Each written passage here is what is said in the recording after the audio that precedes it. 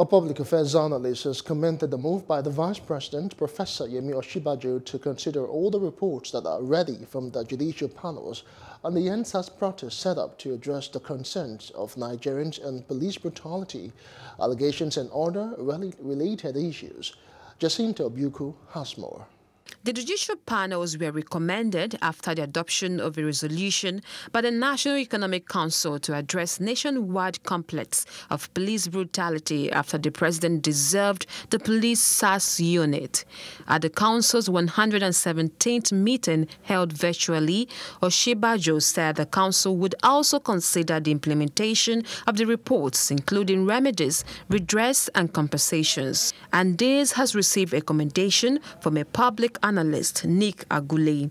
It is also a step in the right direction for the Vice President to convene a meeting to look into this report. So it shows that this is not the usual way of setting up panels and the reports. We never hear about the reports. Or when the reports are released, they are not implemented. He also spoke on the reforms that are expected to be seen in the Nigerian police force. They should be empowered on different fronts. First and foremost, their training as a police organization. They need ongoing training of their personnel in their duties of law enforcement.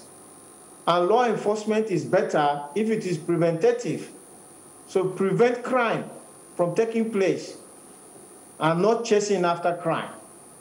So there is that training aspect of the police to see their duty as people who prevent crime. So there should be a lot put into crime prevention more than crime fighting.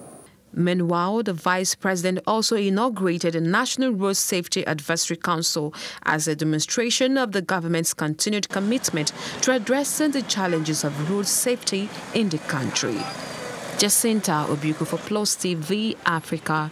Hello, hope you enjoyed the news. Please do subscribe to our YouTube channel and don't forget to hit the notification button so you get notified about fresh news updates.